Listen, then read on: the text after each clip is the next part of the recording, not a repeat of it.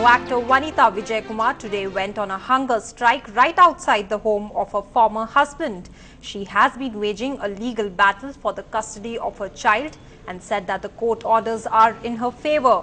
The actress told reporters in Chennai the courts have decided that she should be given custody of her son Vijay Sri Hari by January 18th. She says every time she tried to correct her son, her husband had resisted. She also told reporters that her son was being kept away from her against his wish. I have so many court orders, even from the Supreme Court, my case which was appealed against the orders which were given by the division bench from Madras High Court, favouring that the child has to be handed over to me within January 18th, was appealed and it was dismissed. So I have 5 court orders that favour that the child, my son Vijay Sri Hari, has to come to me, has to be handed over to me by the father, after the father had kidnapped the child from me and taken him away and kept him in illegal detainment and illegal custody.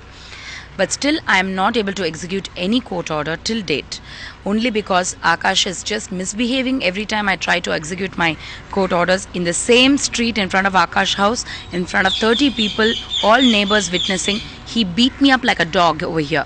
I called the police, the neighbors called the police came here, I gave a complaint, they registered a CSR because I insisted, but they did not take any inquiry or action till date.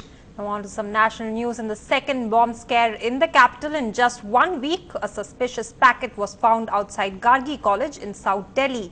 The police have confirmed that it was a low-intensity bomb and are now claiming that it was perhaps a prank. A bag containing some powder and 2 pencil batteries were found near the college, triggering another security scare 5 days after a crude bomb exploded outside the Delhi High Court. I think one of our students taking the examination, 9 to 12, must have finished early, and when she went out to the bus stop just outside the college, under the seat she found something that looked like a bomb. And I'm very proud to say she was, smart enough to immediately run across the road and inform the PCR van staff there that such a suspicious looking object is under the seat in the bus stop. And then she came and informed the college office. By the time the college staff rushed to the gate, already the PCR van had alerted the police, and they with the bomb squad come, and by about 10 past 12 they had already defused the bomb and the whole thing was over. So and it was they a left. bomb for sure? Yes, it's a bomb for sure. The bomb squad confirmed it. Now, the difference between the civil society and the government members of the Lokpal Bill draft panel have now come out in the open. The two sides are divided on whether or not the Prime Minister should come under the purview of the Lokpal Bill. According to the activists, the government is adamant on keeping the Prime Minister outside the bill.